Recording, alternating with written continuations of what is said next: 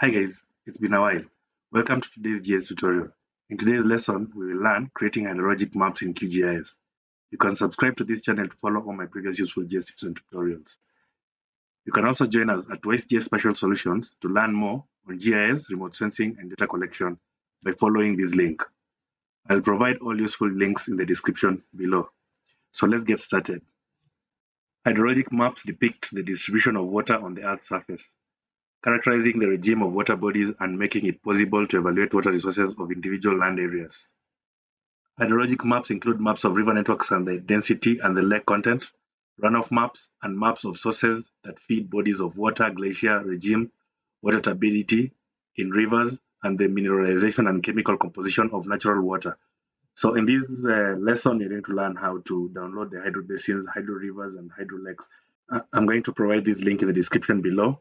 So let's go directly into today's exercise. I'm going to open my browser. And in this case, I'm using Google Chrome, and I'm going to look for hydro sheds. And hit enter. And I'm going to select the first link, which is a link to the hydro sheds, which is hydroshed.org. I'm going to click on it so that I can download this kind of data. You can read more information about the kind of data that is available in this website, but I'm going to go directly into downloading the whatever we want to use in our QGIS, which is the hydroshed basins, the hydro rivers, and maybe hydro lakes. So I'm just going to go directly into the hydro basins tab. I'm going to select the hydro basins tab. And you can actually read the information that is contained in this, but I'm going to go directly into downloading this data. And to download this data, you can see you can download this hydro basin data here. I'm going to click on here. And you'll be given a list of different kinds of data available in the different formats.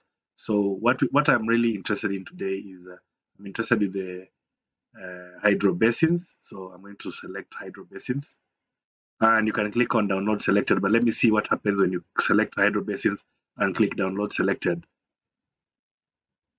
It is telling it's processing, and then it will give you a warning here and tell you that it's actually bigger than the file is actually too large that you're trying to zip is too large. The limit is 5 GB, so I'm going to now try to customize this. So I'm going to click on the drop down here, and it will load now all the data. Now you can see there are two types of data. There's a standard data and there's a customized data, which is with lex. These are the standard data is without lex. So I'm going to select the standard data again, and then I'm going to say download selected, and it's processing. And it will still tell me that the data that I'm trying to download is a bit big.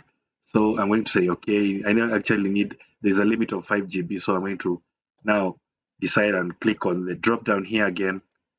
And you can see now there are more categories. There's Africa, North America, Central and South Asia, Australia and Oceania, Europe, Greenland, and so on. So I'm interested in data in Africa. So I'm going to select Africa. And this time I'm going to scroll back up and click on download selected. And now it will pop up here and you need to put in your email. So I'm going to input my email and then I'm going to click on submit.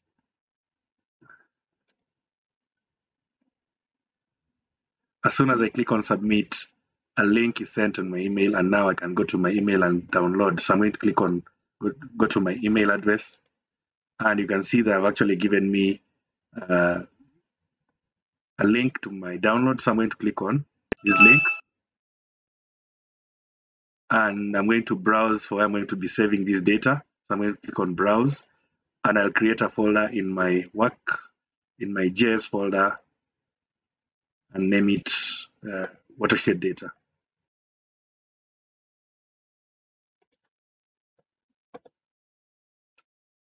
And I'll start the download to start downloading my data. It is going to take some time, so I'm going to fast forward this video so that we can go to the next kind of data that you're supposed to download.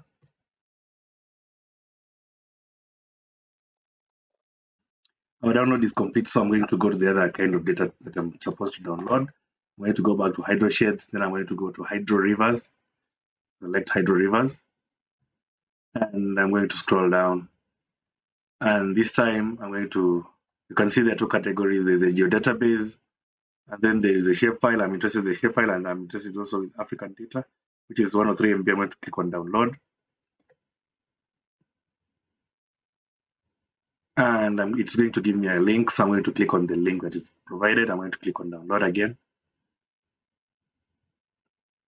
And I'll save it in the same folder for watershed. So I'm going to click on start download. I'll fast forward this video so that we can go to the next data that you're supposed to download.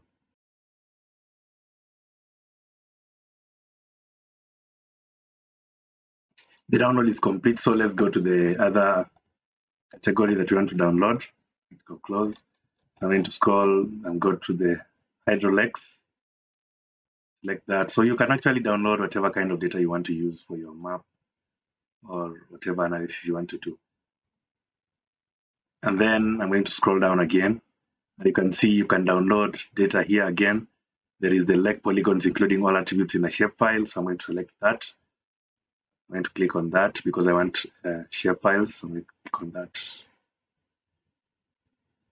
Then I'm going to save in the same watershed folder. Start downloading. Then when we start, it's going to take a while, so I'm going to fast forward this video. Our download is complete, so let's access the folder where we have saved all our data and try to just use the data in QGIS to try and create a map. And you can see our three downloads, that is the hydro lakes, hydro rivers, and hydro sheds have been downloaded. So I'm going to unzip all this data into this folder.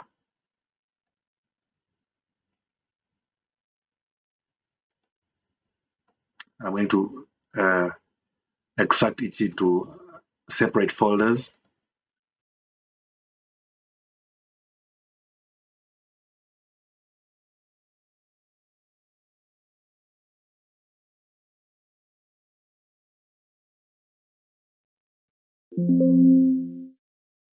So our files have been extracted. So let's look at how the data looks like. I'm going to open the folder of the Hydrologics.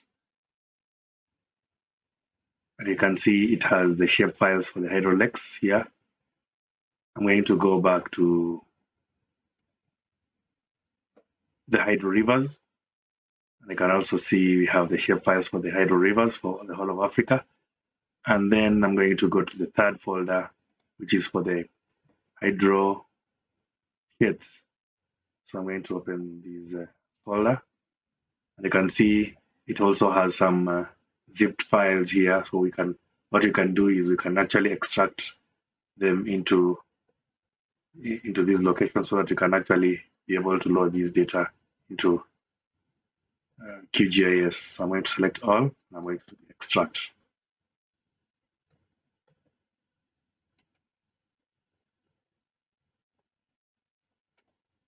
We're just going to extract them in that folder. So I'm going to say extract the files here.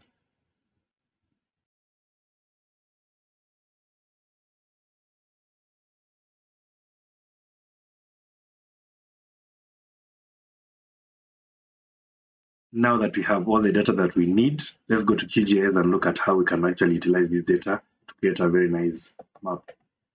So I'm going to open QGIS and I'm going to open a blank project. So I'm going to load this data. I'm going to go to layer, add layer, there are vector layers. So I'm going to add vector layer. I'm going to browse for their location, then data, watershed data. And I'm going to start by adding the watersheds. So I'm going to add a watersheds. And I'm going to add, you can actually see there are 12 levels of watersheds. So I'm going to add all of them. Open, add. I'm going to close. And you can actually see these are now all the watershed levels of our data. So I'm going to this level 1, level 2. You can see how many watersheds are there. Level 3, level 4, level 5, level 6. You can also open the attribute table to just look at the kind of information that it contains.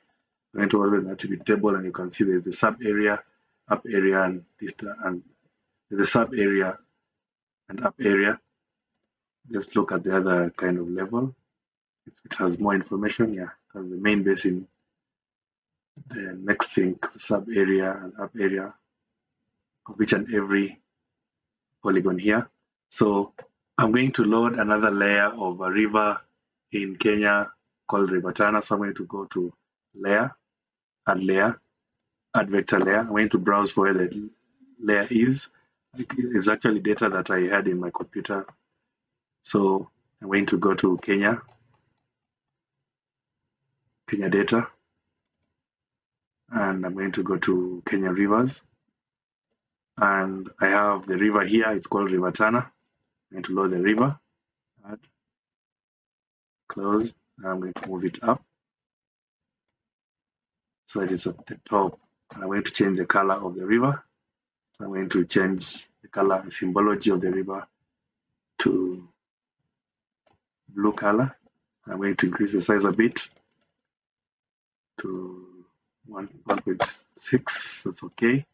You can now see my river here. So I need to zoom in to these.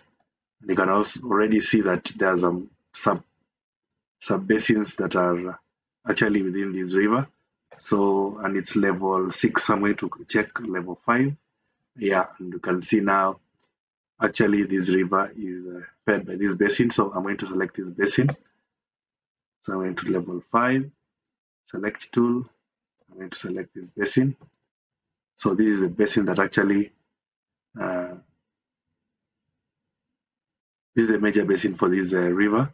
So I'm going to save this as the export save selected feature as now a new shapefile. I'm going to create a folder here, and I'm going to say now new data, and actually going to save this as the Tana River Tana Basin.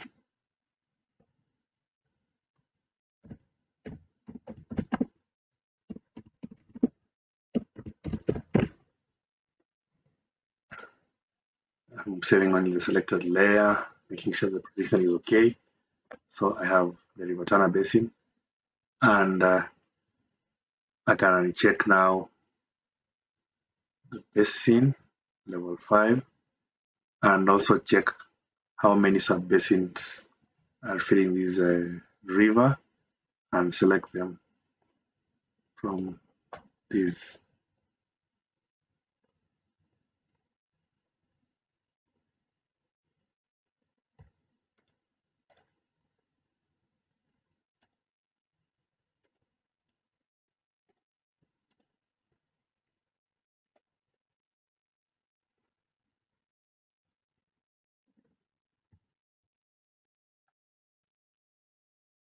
And also save now the sub basins that are feeding this river.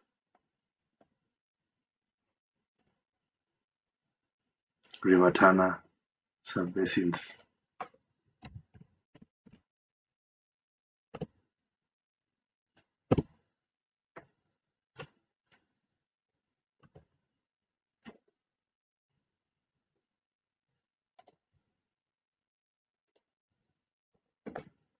So can do away with the rest. Remain with the river Tana. And then the next thing I can do is I can also add the other river networks, the drainage networks. So I'm going to go to GIS data, and I can select the hydro rivers.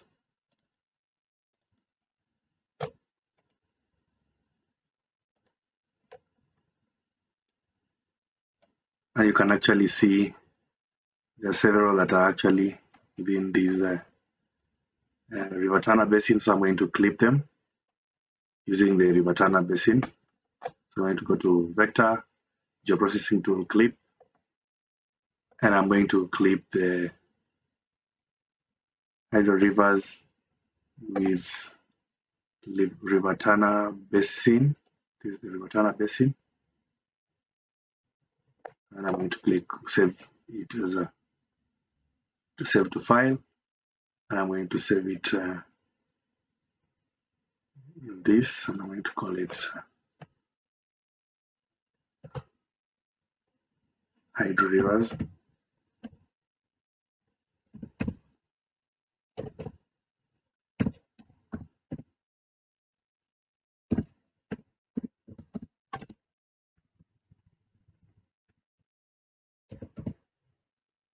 River Tana Basin and rivers. And I'm going to click on save. And I'm going to click on run. And it's executing the process, and the clip is finished. I'm going to close. And now I'm going to remove the rivers and all the other, so that I can remain the River Tana Basin, River Tana Hydro Rivers, and the Greater River Tana Basin and the sub-basin. So from these, you can actually decide on what to do, if you want to make a map of it, if you want to run an analysis, you can actually run analysis with the data. That's it for today's exercise. If you found this video useful and you want to learn more on QGIS, subscribe to my channel. Don't forget to give this video a like. Otherwise, I'm happy you're here. See you in my next video.